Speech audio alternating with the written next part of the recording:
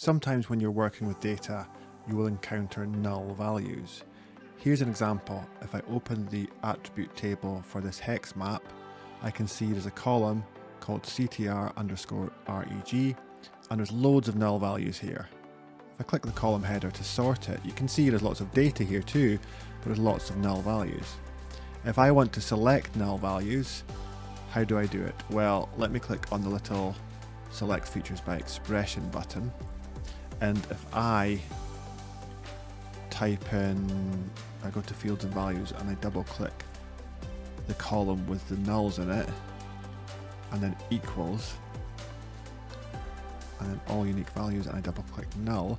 So if I try and do CTR_reg equals null and hit select features, nothing happens, nothing selected. So if it's a null value, you want to use is, and then I hit select features.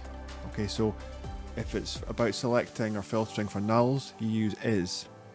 Let me cut that out of here and close that, and I'll deselect features.